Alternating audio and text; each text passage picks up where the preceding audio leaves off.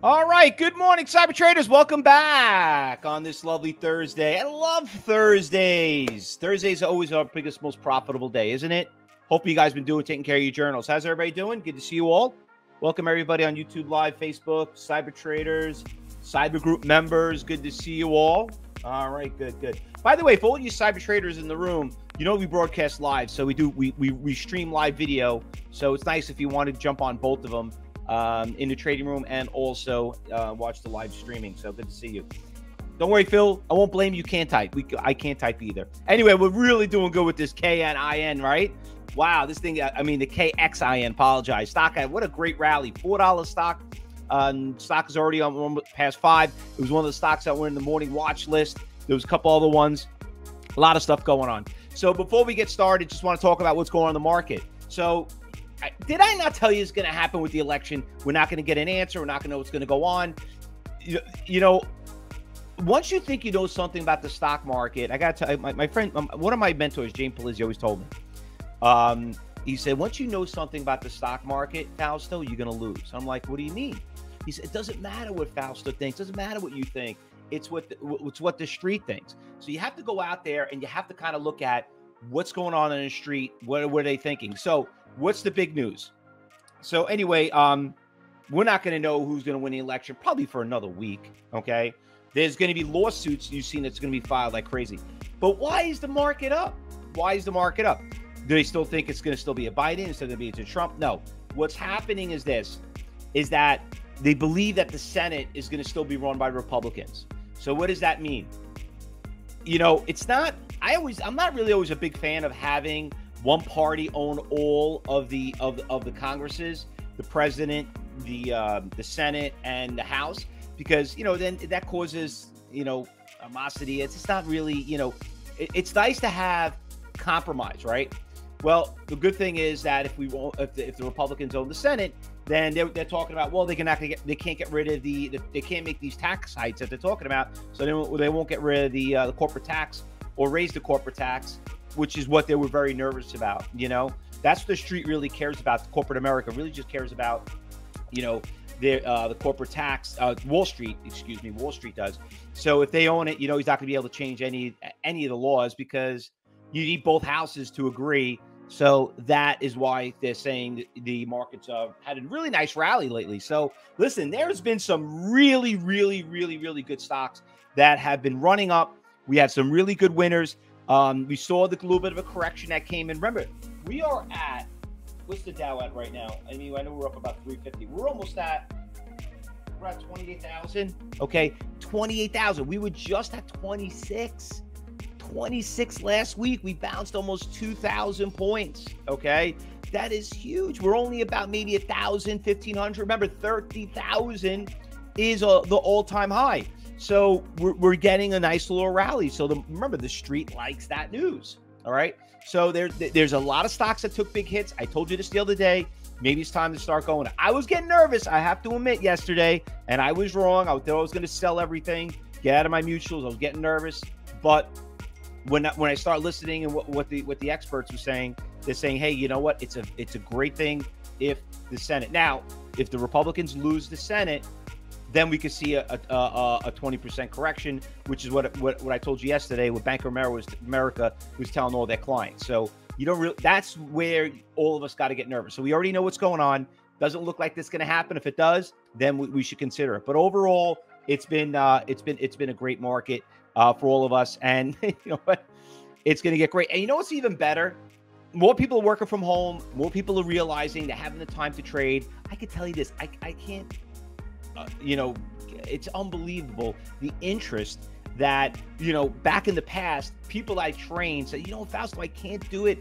I would love to trade, but I can't because of, my office. They block my computer and this and that. Now, I mean, and they're like, oh my God, now everybody wants to do it. Everybody wants to get into it. But here at Cyber Trade University, we're very, very selective who's in the room. One thing, and for everybody here watching YouTube, Facebook Live, listen, you're not going to find 1,000, 2,000, 3,000 traders in a room. A lot of people don't qualify to be in here. We don't want you in there because you're going to hurt yourself. Not only are you going to do damage to the room, but it's not for you. And you know what? That's okay. Please don't be insulted.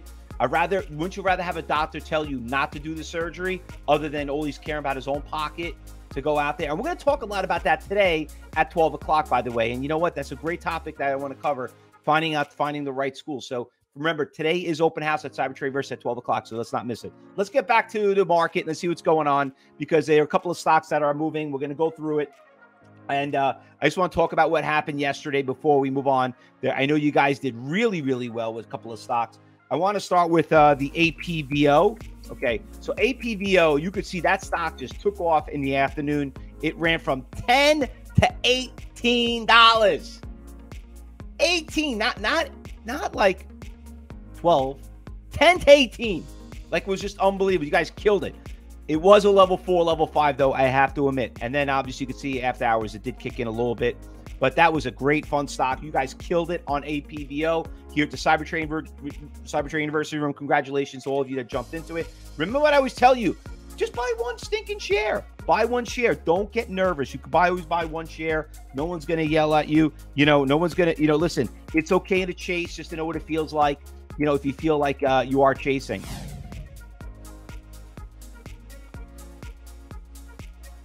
All right, so here's another stock, SAVA. We trade this stock many times. Stock also had a really, really good pop. This was a $3 stock back in September. It ran all the way to 12, came back down to 8, had a nice little run, 9 to 12.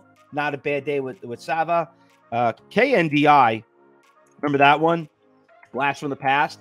That was a stock that we trade, went from $4 to almost $17. You could see that in not one day, but 2 days. 2 days, okay? Well, it did a great job on yesterday. It ran from 6 all the way to 9. And then, and this is why I'm done at 10 o'clock. Look at it, right? Look, after 10 o'clock, would it go maybe up to 11? And it was done, okay? That's trading 101 at its best. All the other stocks that we traded, there was the EV. That one did pretty well, but it was an expensive stock. It was something I threw out there. XPEV. Another one that had a nice little move. And by the way, this one's going back on my watch list. Let me throw it back on there. You see that? This, people always ask me in the room, and people always come to Cyber Trade University. I'm like, is this just a day trading room? No, it's not just a day trading room. It's a swing trading room also. Anything overnight is an official swing trade. So how do you know how to swing trade? Well, you got to learn how to day trade first. You see that stock's moving over the course of the day. You're like, wow, you know what? The stock's got a nice push. It's got a nice trend. Maybe I want to convert it to my swing trading account. And that's how you basically find stocks like this, which we're going to talk about because there's a couple of good swing trades that are moving also. And then one last stock I want to bring up is LI, but that just had a good, nice little pop up and it came right back down. All right, let's go to the daily chart and let's go check out what's moving this morning.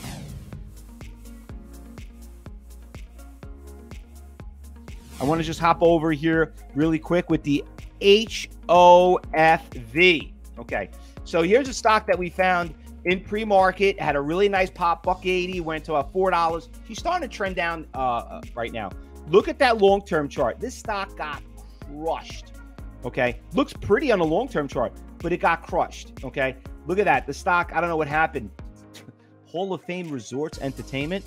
Okay, sounds like something off the Las Vegas strip line. One of those places.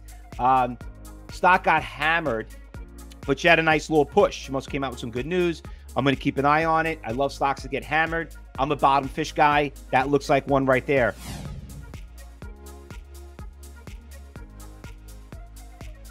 KXIN. That's the one a lot of you guys did really well. Keep an eye on this stock. I'm starting to feel that this stock is going to be an algo stock, and there's going to be a lot of short squeezes going on in the KXIN. She's going into the market strong. She went from $1 to $13. One of the other stocks that we did really well, Cyber Traders. Remember what I told you? Go what you learn in class. Go to your journals. Check how you trade the stock. Refresh your memory, okay? Because some of you guys did get hurt on this stock, okay? You chased it at 11 and you wrote it down all the way to 7. It happens. It happens. Losing money is a good thing. You know why? Because if you know why you lost, you're not going to do it again. So let's go out there and find out. And also, maybe it wasn't for some of you, but you go back and check it.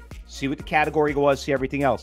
Because it might look very tradable now, but then all of a sudden the thing gets like, holy crap, this thing is like, how did it go from a category 1 to a category 4? It happens.